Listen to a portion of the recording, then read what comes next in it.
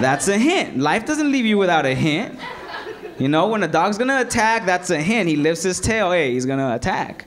The same thing with guys, ladies. You guys just gotta take the hints perfectly, though. Like, look, if he gets jealous on the first conversation, then he's gonna be a jealous guy for that rest of that friendship, relationship, whatever. If you're telling him your favorite candy and 5 minutes later he's at your house with that candy, he's a stalker.